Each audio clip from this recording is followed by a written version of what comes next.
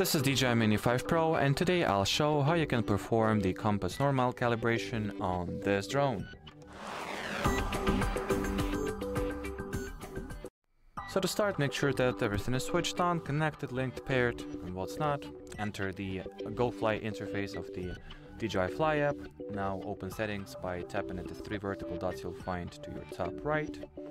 Here, make sure that the safety category is selected. Scroll down to the bottom and look for the compass normal calibration. Tap on it, or tap on the Calibrate button directly. Now, as you can see, we are already receiving the first instructions. So, unfold aircraft arms, keep clear of metal or objects with an electrical charge. Make sure that aircraft is 105 meters above ground, which is an interesting requirement. So let's just hold it in my hand, perhaps. Should it work? Let's press start. Now let's rotate the aircraft 360 degrees horizontally. Yes.